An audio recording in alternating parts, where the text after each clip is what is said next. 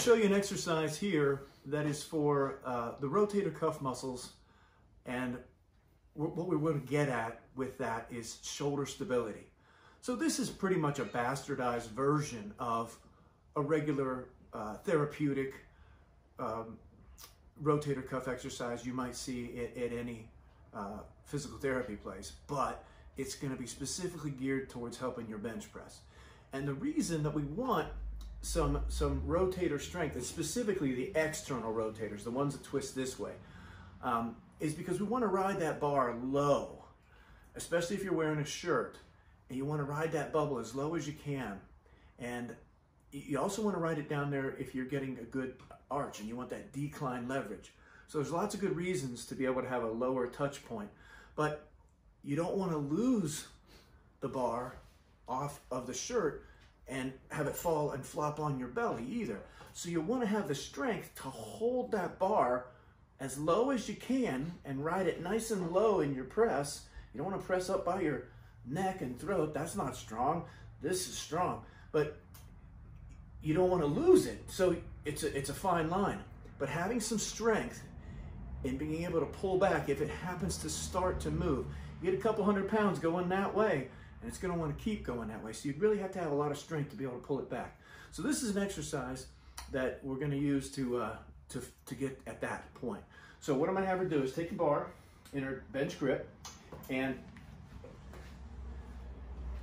she's going to take her elbows and turn them out. Actually, let's do the bastardized version first. Let's show them what a regular therapy rotation is.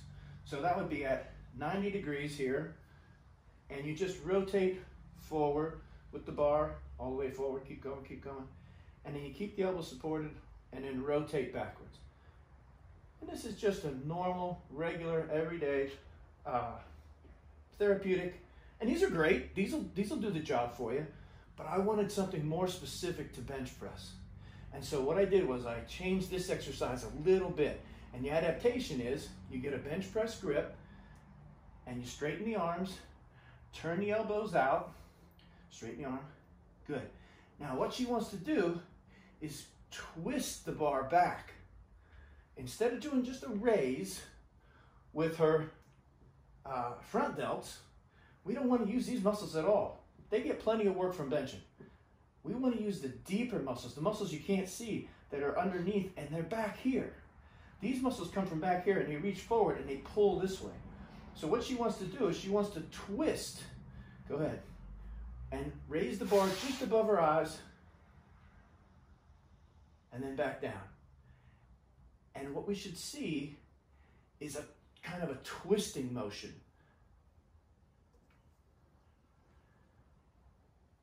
And you have to be careful with this. Start light, get a bar, work your way up to a 45-pound empty unloaded bar, straighten those out a little bit, good. And work your way up, and you can get pretty strong at this. So the motion starts back here, not up here. That was a good twist. That was a nice one. Now, do one wrong. Just tuck the elbows down underneath here a little bit. Yeah, and just raise the bar up and down like a front raise. And you see the muscle that's working now, it's nothing back here. This is underneath it all. This is the muscle that's working now. And that's a great front delt exercise, but that's not what this is about. So just raising the bar from your knees to over your eyes is not going to get it done. You've got to access these deeper muscles. Straighten that out a little bit. Good. Now twist it back and then set it down nice and slow. Don't drop it on Jakey. She wants to work out with us. Right in here, twist, that was good. Take your time with that twist. Keep going, keep going, keep going. And relax. Good. So this exercise has benefits of not only strengthening the supporting muscles, but it also has specific application to the bench press in letting you ride the bar lower and lower and lower and getting a deeper and deeper arch. The better your arch, the lower that bar can be. And you want both of those things. So this is an exercise that is sort of, it's a prescription for getting a low bar path.